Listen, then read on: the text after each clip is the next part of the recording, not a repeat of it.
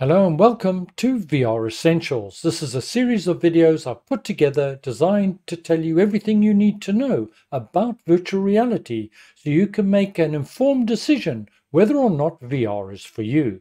And in this episode, we're going to be looking at cockpit interaction. Get a VR headset and you're able to immerse yourself in an amazing 3D world. But how do you interact with that 3D environment around you, and what options are available to you right now?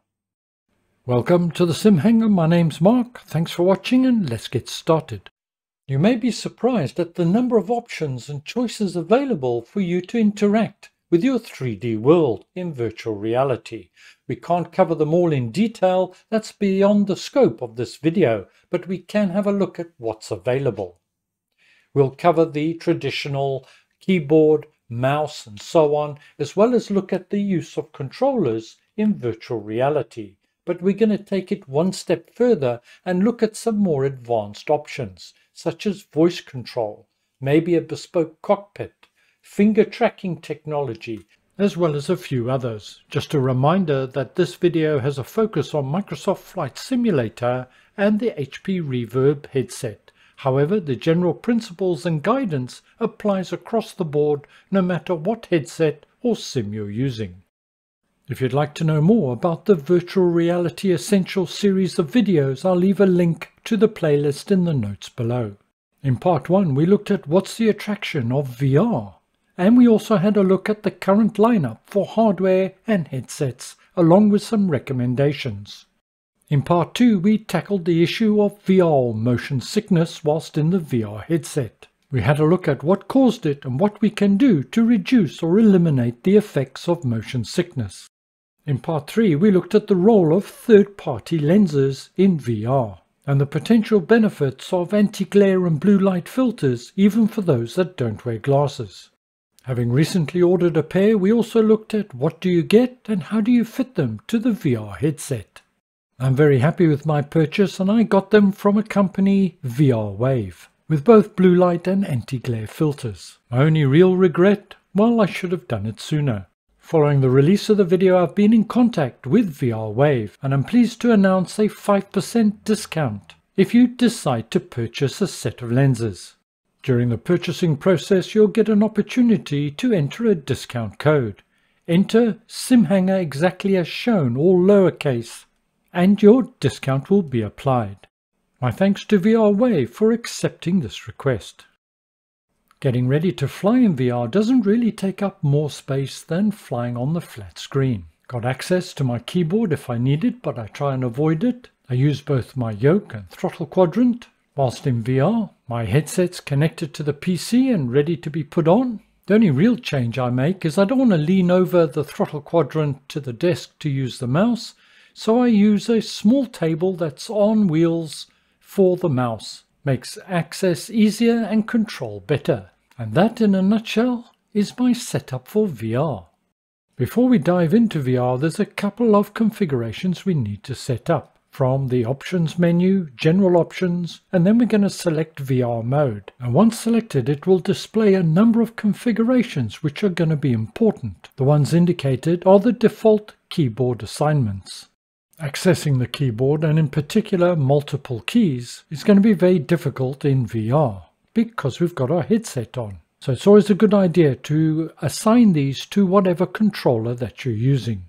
The first one is either enter or exit VR mode. Secondly, to give you access to the top toolbar, which you may need to change the weather or something. And VR camera reset, which sits you back in the pilot seat. It's a quick way to get yourself realigned in the VR cockpit. You'll find this function essential, especially when you first enter your cockpit. In this instance, I'm using the Honeycomb Alpha Flight Yoke, and as you can see, the three functions, camera reset, the toolbar activator, and activate or deactivate VR, have been assigned to buttons on the yoke. Let's now have a quick look at some of the more common methods used for interacting with our cockpit. Let's enter VR mode first. As indicated earlier, I've got a toggle switch set up on my yoke. Pressing it left takes me in and out of VR, and pressing it right displays the VR toolbar. Let's get into VR. We're now in VR and I need to hit the camera reset button to centralize my position. Done, I'm now in the pilot seat. Whilst flying in VR, I use both my yoke and my throttle quadrant. They're right in front of me, so they're relatively easy to find. The yoke is easy, but the throttle is a little bit more challenging. But your brain quickly clicks in after a couple of tries and you instinctively know where everything is. I'm able to reach down and adjust the throttle or the mixture no problem. Using the mouse in VR is almost exactly the same as using it in monitor or 2D mode. Move your mouse over something and it highlights and then you can activate it. Here I'm putting the taxi lights on and off, for example. I'm activating by using the left mouse button. I'm now adjusting the heading and I can do that by using the middle mouse wheel and simply rotating it. The other option is I can click and hold on it and then drag the mouse left and right for faster changes. You'll find using the mouse in VR fairly straightforward and somewhat instinctive if you've used Sims before. Let's now turn to using our controllers. Pressing the trigger either on the left or right controller will activate that controller. And pretty much as you did with the mouse, you can move and highlight a particular function. In this case it's the heading and I just rotate the controller. Here I'm using the throttle, press the trigger and move the controller frontwards or backwards. But you're not limited to using just one controller. With the left controller I've grabbed the yoke and keeping the trigger pressed down. With my right controller I can activate the throttle. You could interact with the cockpit without using your peripherals at all, just the two controllers. But you may well find that it's a little bit clunky and not very intuitive to use. Here for example I'm flying using just one controller, not using my peripherals. The controller has a joystick on it and I can move the joystick up and down to change the elevators or bank left and right. Whilst flying I can still interact with the cockpit by highlighting something with the controller and so on. Each person has their own preferred method. For me, I prefer using the mouse rather than the controller. Using the mouse in conjunction with my peripherals I find to be easier. Having a controller in your hand and trying to operate the yoke as well as the throttle, well, it's very difficult indeed. But the controllers can give you haptic feedback, so some may prefer that. It's a matter of personal choice. Back to my mouse now, and I found myself in difficult weather. I now click my toggle switch to show the top toolbar. I've decided to change the weather so I can see where I'm going, and I can now interact with the menu options as required. I've changed the weather to clear skies, close the menu, and then I can activate or deactivate the top toolbar by once again using the toggle switch. Accessing the keyboard commands for this would be awkward and require me to come out of VR, which would break the immersion. Thus my earlier recommendation that you configure some functions to your controller. Some headsets have what we call a pass-through mode, and this is where the cameras on your headset actually function as a camera and you can see your actual environment around you. Not all headsets have this function. However, clicking in and out of the pass-through mode is not really very helpful. Often the resolution of the pass-through mode is fairly low, and of course it breaks the immersion. The vast majority of people flying in VR will utilize a mouse or a controller in conjunction with their yoke or joystick or whatever control method they prefer. Whilst not being able to see your joystick or your yoke may seem awkward at first, but you very soon get the hang of it. Muscle memory kicks in and you find you're able to find things fairly easily, including autopilot controls and the relevant switches. Talking of switches, perhaps your peripheral or device that you're using doesn't have enough switches available for you to carry out all the functions that you want, or gaining access to those buttons or switches is difficult. Well, there are a number of other devices available to give you more options. And I'm not able to cover them all here, but one that's gaining popularity and fairly quickly at the moment, and not only for flying in VR but also for flying using the monitor, is a Stream Deck. Designed ideally for those that are streaming on Twitch and such like, a Stream Deck is essentially just a panel of configurable buttons. The example I'm using in this video is the Stream Deck from Elgato, a company renowned for their quality. And as you can see, it comes in various sizes, so you can have as little as 6 or a whole lot more buttons depending on your preference. And as mentioned earlier, popular not only for VR but for monitor flying as well. These devices have become popular simply because of their ease of use and how easy they are to configure. So much so that on the popular website flightsim.to there's already multiple configurations for many different aircraft, and the display icons on the individual buttons can be configured to suit.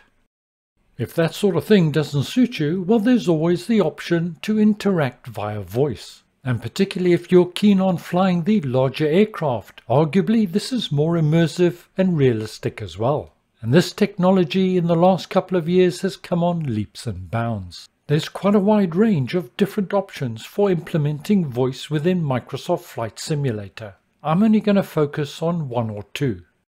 A program called Voice Attack has been around for quite some time and is continually being developed. In essence, it allows you to configure various actions to voice commands. This can be as simple as gear up, right through to system preparation and checks, as well as navigational controls. You'll find it remarkably versatile, and prices, well, it's around the US 10 mark. If you don't want the hassle of setting up Voice Attack and configuring all the controls, well, help is here with the add-on packs designed to work with Voice Attack, and is from a company called HCS Voice Packs. There's a number of different voice packs available, from Co-Pilot Elise through to Captain Williams and Captain Anderson. These are pre-configured for the normal controls, but they can be edited as well. Let's have a quick listen to Co-Pilot Elise running through some pre-flight checks. Complete the checklist now if you wish. Yes, go ahead. Parking brake is on. Confirmed. Set battery to on. Turning external power on. Set APU to start. Set APU generator on. If you'd like to know more about how to use Voice Attack and HCS Voice Packs, check out Pie in the Sky's video, link in the notes below. Raise landing gear. Raising gear. Retract flaps. Retract flaps. Engage autopilot. Autopilot on. It is a really fun tool to have, and I find myself using it more and more when flying in VR. Here's some examples of me using it in VR in various situations. Contact ATC. ATC. Disengage autopilot. Autopilot is now off. She's all yours. No problem, I have it. Turn off the seatbelt sign. That's off. My thanks to Chris, Pie in the Sky and HCS for allowing me to use excerpts from their videos. There are of course other voice options available, and these tend to be more bespoke, such as those provided by FS2 Crew. FS2 Crew is a standalone option, and their Microsoft Flight Simulator range includes for the fly-by-wire A320 and the new release for the CRJ. Gotta say, this is one that I'm particularly interested in. This is voice-activated software and pack-in-one designed particularly for the CRJ. Once again, highly configurable, multiple accents included, and an option for button control if you prefer it that way. FS2 Crew have been around a while and create voice packs for other sims as well. Voice interaction, of course, is ideal for anybody using motion platforms, such as those from Yaw and their Yaw 2 motion platform. If you think about it, voice in VR just makes a whole lot of sense.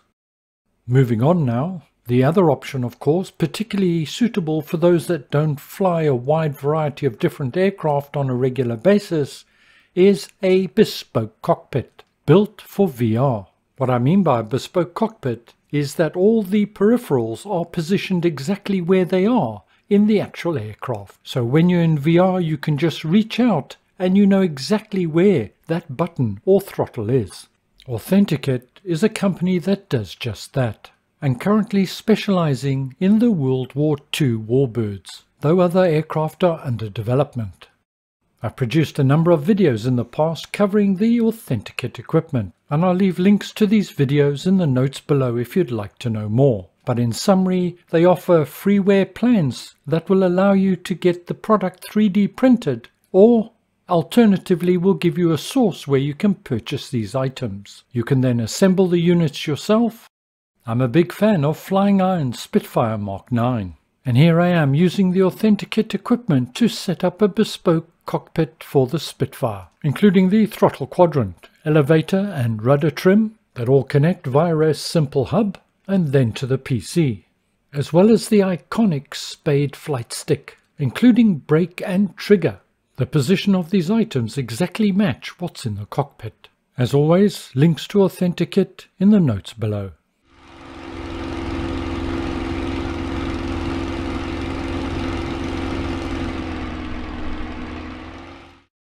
Of course, what we'd all like to do is the ability just to reach out and interact directly in our cockpit with our hands. And if we're able to get some force feedback or haptic feedback, well, that would just be ideal. And when the hands are directly in front of the controller, I must say that the accuracy is quite amazing. As you can see, it's tracking all finger movements exactly. However, when one moves to the sides, then the accuracy of that tracking is not quite as good. An example of hand or finger tracking was from my early days on YouTube, using the Leap Motion, or as they're now known as Ultra Leap, hand tracking sensor, and the test wasn't done in Microsoft Flight Simulator at that time. As you can see from the insert picture, the sensor is attached to the VR headset and allows for hand tracking and interaction within the cockpit. Some of the more expensive VR headsets, and especially those aimed at enterprise level business, incorporate hand tracking. Some hand tracking methods have also incorporated the use of a glove, but they tend to be bulky and expensive. Hand tracking technology is not new. It's been around for quite a while, but the adoption has tended to be at the upper end of the market. But this is slowly starting to change. The recent introduction of the OpenXR Toolkit, a piece of freeware developed by a gentleman called Matt, will incorporate the ability for hand tracking. And it may soon be time for me to get my sensor back out the box and give it another go. If you'd be interested in following me along as I do my trial and tests, let me know in the comments below.